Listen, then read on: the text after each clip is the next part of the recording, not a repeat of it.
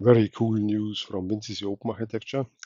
The team from OA now also has created an MCP server for WinCC Open Architecture, and with a really very old demo project, they did something really cool. So let's see what happens now. This is an old demo where colors are getting mixed, and yeah, we are asking for make the factory ready for producing 500 liters of certain type of color.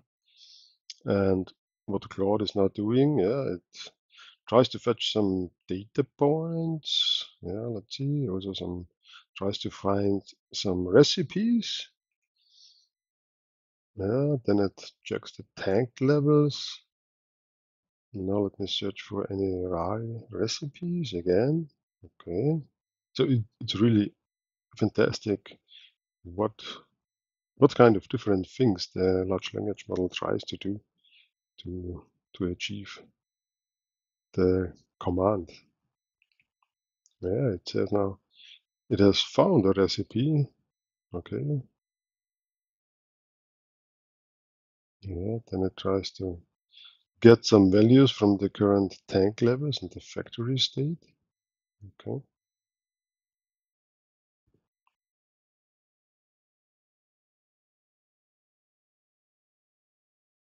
Okay, it now tries to calculate material requirements. Interesting. It's doing this with a JavaScript. And again, all this is just possible by having a MCP server to functions. So in MCP, they call it tools for WinCC Open Architecture. So, it, it discovered now that there is an insufficient inventory for material. So it tries to calculate now the maximum possible production with the current inventory. Yeah, that's interesting. So it really figured out, and again, we didn't configure anything. We just added the MCP server to this Claude desktop with some tools, yeah, to get data points, to get tags and read and write tags. Now it comes up here with a, what's that? Okay, with a recipe, with a recommendation, cannot proceed with 500 liter, what we have told him to do. Because there's insufficient yellow material, and it makes a really nice looking report. Okay, next steps. Okay, there are two options. Yeah, proceed with maximum possible production, or option B is to wait for new material. Yeah, of course, we will choose option A.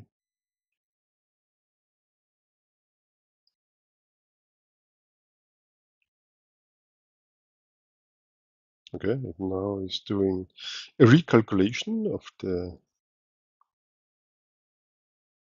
recipe and the needed inventory. Yeah. Now it seems it is already setting some set points because it's doing a TP set. Okay, it creates a report one more time. Yeah, cool. Factory ready for production. 320.1 liters. Okay, and here we see an overview and what kind of material we need. Now we can see we can now load the set points from AI. So then we see it, and then we can start the process. Of course, starting the process should only be done after a human has verified the values. So you cannot always trust AI. And now the production starts. Yeah, and I was able to do that without having any clue about how to produce or how to handle this factory. Yeah, pretty great. Thanks for watching.